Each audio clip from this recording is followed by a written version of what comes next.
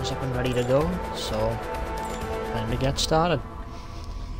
Looks like I was right with the whole get 50 kills or assists thing being a rotation challenge of just every single week. Kinda boring, but whatever, it's a staple, so it works for now. At any rate, I'm gonna do the quest for the first part of today. So, let's get a move on. A legend falls, clear out the hostiles from a safe distance, then locate the next artifact. Epic weapon charm, story chapter 2. Alright. Fairly straightforward. Let's get this underway.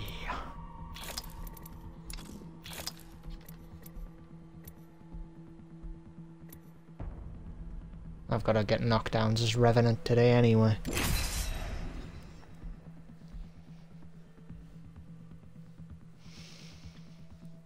So how many shadows am I going to have to kill then, just to get this done?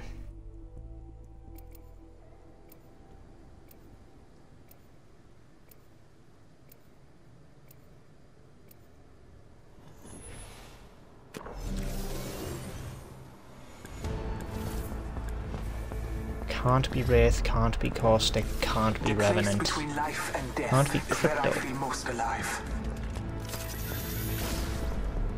So, wait, now Bangalore's out, Watson's out, Crypto's out, and Revenant's out. How did I misread that so spectacularly? Well, I get a triple take. Triple take and a P2020. A fully decked triple take as well, jeez.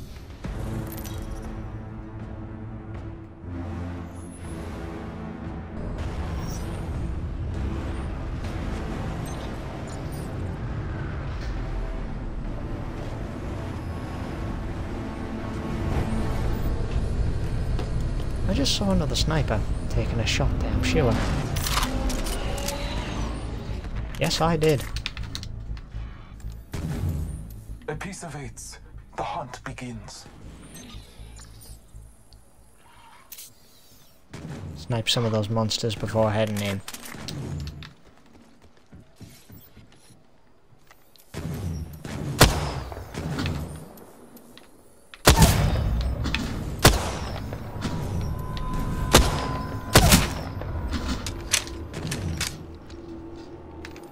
Eliminate hostiles. You've got to eliminate 4? Okay, fine. Since they're on set paths, all I have to do is basically this, right? Yeah. No, what the hell? Don't deviate from that. Confusing me.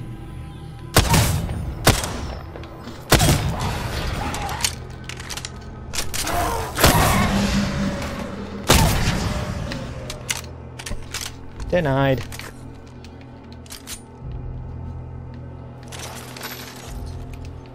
Huh. Yeah, I'll take these. Anything to help me survive that little bit longer. You know?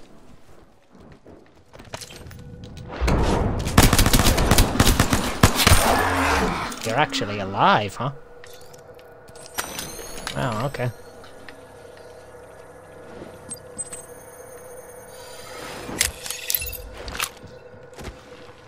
Once again, I've covered over my timer with my stream overlay, so I can't see how long I have left. Joyous day.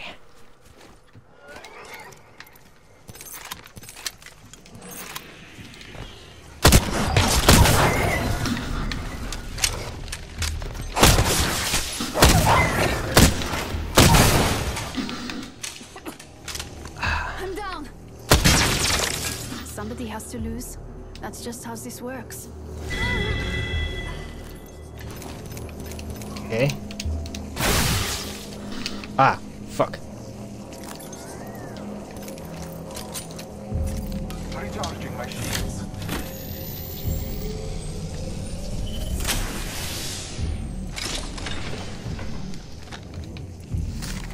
Yeah, if it's giving me this, it's giving me it for a reason, yeah.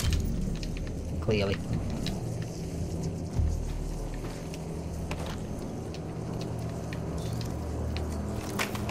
I don't need that anymore, do I?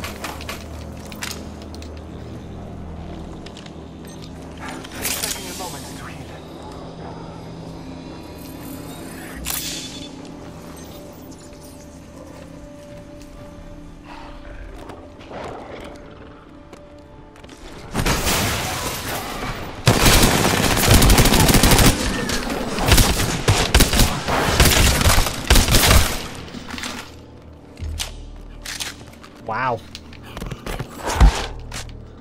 Ah, fuck.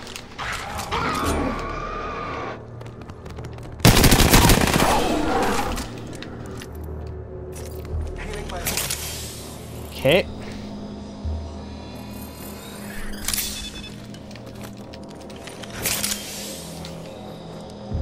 Ooh, a peacekeeper.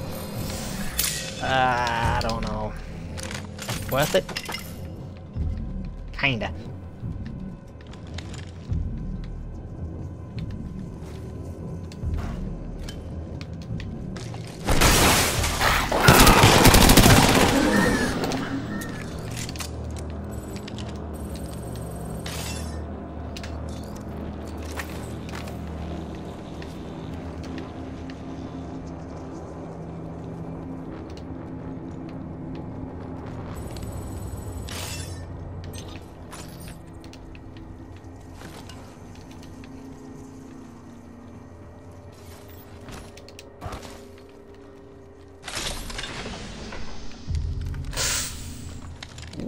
Golden Spitfire. You could definitely have to, I'm afraid. Sorry. Has to come with.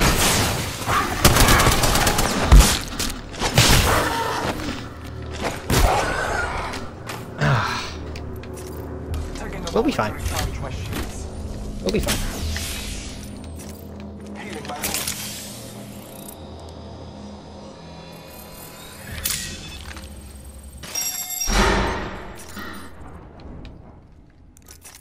Recharging my shields. Okay.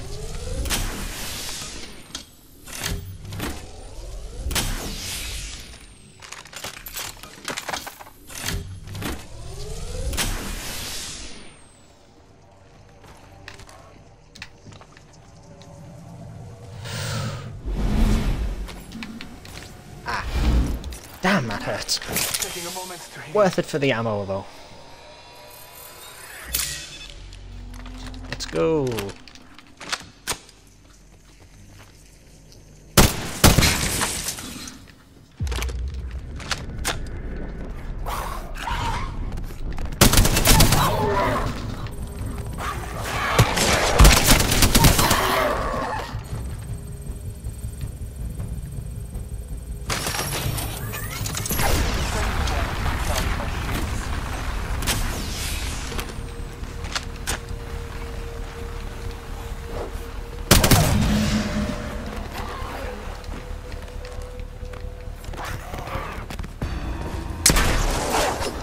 Whoa, okay.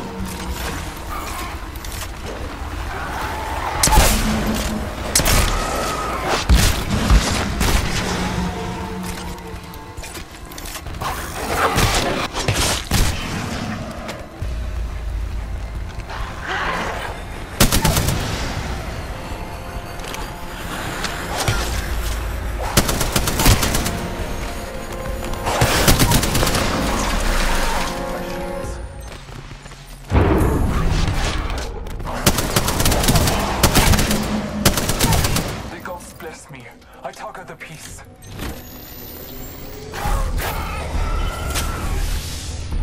I bathe in the blood.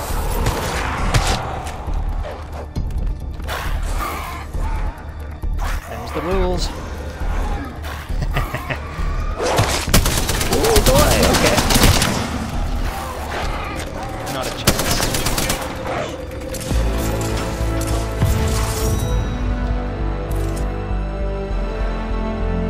A little more engaging than the last one, but I'll take what I can get.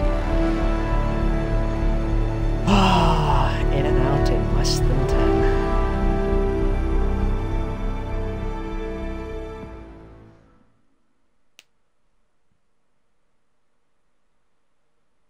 These little quests are fun, man. Just a shame they don't award you XP for your time, but hey, it's a PvP level, I guess. The quest is just there for extra loot. Okay. The occipital hub. Yeah, it's definitely Revy's brain, I'm sorry, it just is.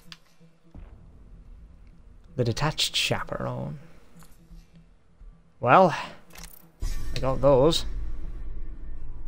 On to the actual storytelling.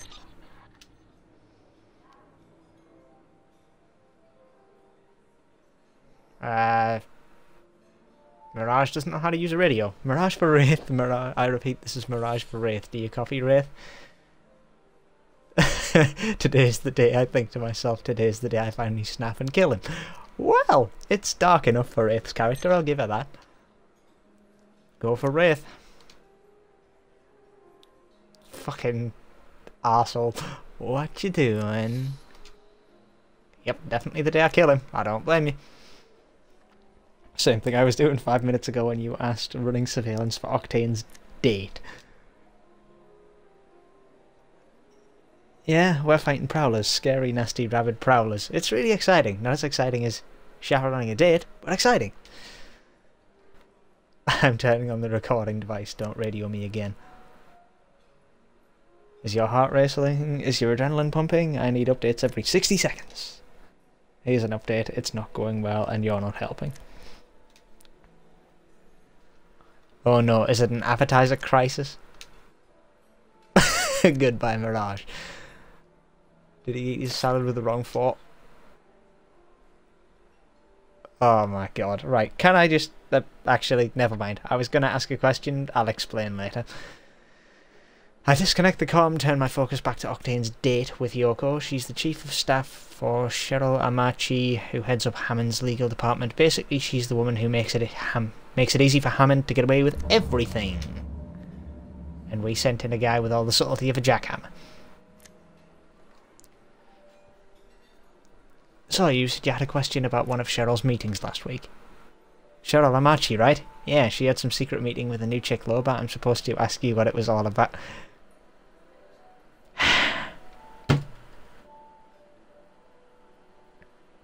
I would head desk if it wasn't going to be too loud for this later on. I'm just going to bash off it now for that. Just, really? Dude. Subtlety of a jackhammer? Even a jackhammer's more subtle than that. Note to self, never send Octane undercover again. Oh, I see. So the only reason we're out right now is so you can find out the details about my boss's meetings behind closed doors and totally put my job at risk. Why am I doing this again?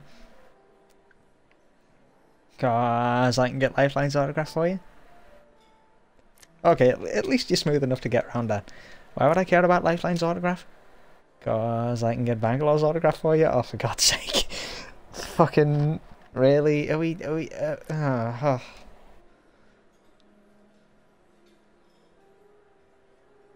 Oh my god, fucking... Just... Seriously? For real? Bangalore never hangs around for signings after a match. That would be a collector's item for Shua. Are the two of you friends or something? Shua, two peas in a pod. We're like twins. Yeah, no you're not. She tolerates your existence. Damn, Octane, you make a terrible spy, but you stumble into wins more than anybody else I know. Yes, he does. Yes, he does. Well, you didn't hear this from me, but my boss wanted to talk to Loba about what she was after in that warehouse under Skulltown, something called the source code. Uh-huh, cool. Apparently this code was teleported out of the bunker by some kind of security system before Loba could grab it.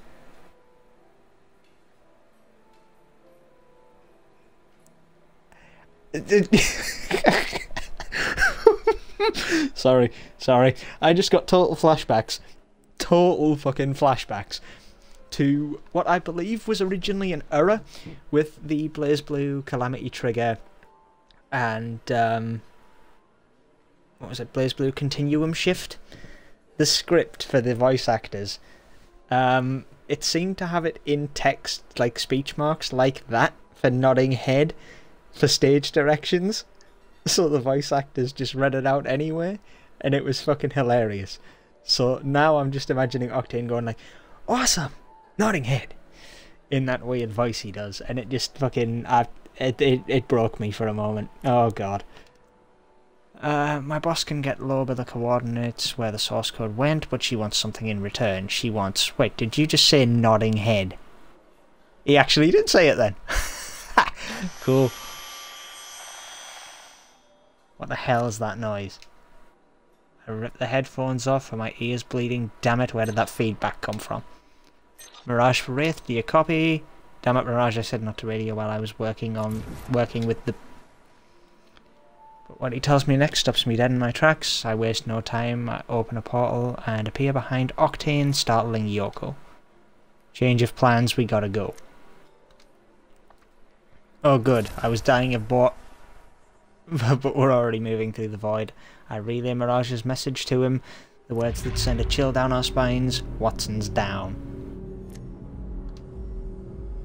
When we get to Mirage's bar, it's chaos. What happened?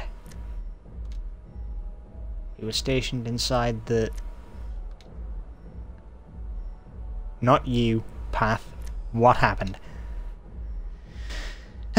We were scoping out the nest. Watson told us she was going to plant the fences. We didn't realise she went into the building. By the time we got inside, there was nothing to do but be sad. I'm still sad, friend. I see Caustic standing over Watson's bed. I look to Pathfinder confused. Not the guy I expected to hold vigil.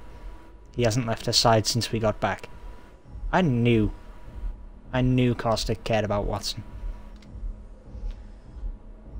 I don't keep many friends. The girl in the bed is in my top 3. Caustic acknowledges me with a sad nod of understanding. It's a look I've never seen on his face before. It's almost sympathetic. To everyone else, he and I are outsiders. To Natalie, we're family. Somehow, we got on the bad path. Now how do we get off it? She'll make a full recovery. What matters now is finding the other half of the Gemini. Jesus Christ, Caustic's not holding back on this one.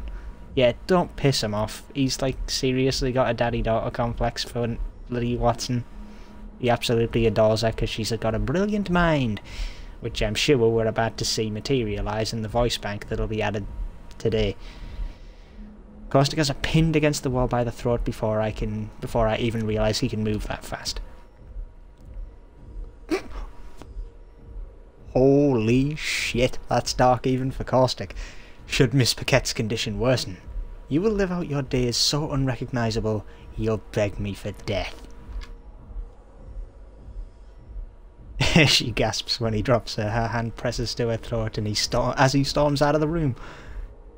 Is this all worth it, Loba? All these pieces, this artifact, is it worth all this suffering? It's everything.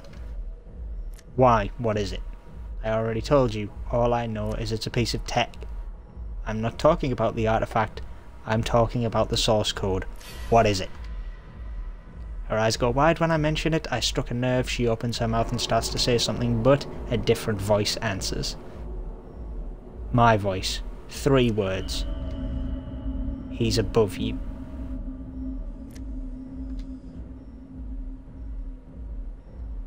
And I know who it is before I even have a chance to look up. Revenant. I have a better question, girlies. When were you going to tell me there's a whole world out there where I'm worshipped like a god? Fuck's sake. Yeah, this is exactly what Loba feared. And as I reach for my kunai and try to piece together how long he's been up there, I realise I was wrong earlier. This isn't the bad path we're on. We chose the worst path. The liberated Narc.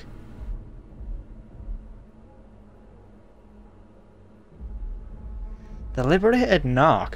For some reason, that makes me think that Watson's the one who grasped. But I know for a fact that's going to be who gets blamed for this. Whoever it is going to put the blame on Watson because she's essentially in a coma and out of the games. Now, there is something that I noticed last time when I checked this. The Gemini XG core, responsible for the higher functions in memory etchings, identify as the XG type, of which there are no records. Evidently, 1/2 in a RAID Gemini configuration, it would have required a resonant twin core to function. Holds a complex crystal matrix at nanoscale. Any compromise of the housing would instantly reduce said matrix to dust. And the unit is very tough on the outside and gosma on the inside. Casing appears intact. And the next part, which is the occipital hub.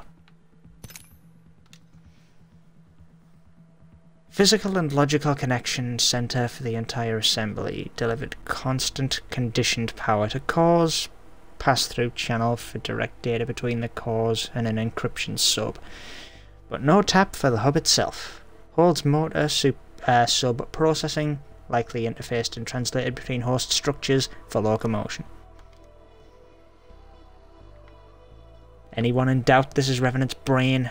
In fact, I'm pretty sure that frickin' lower part there is his mouth. Or what is in his mouth.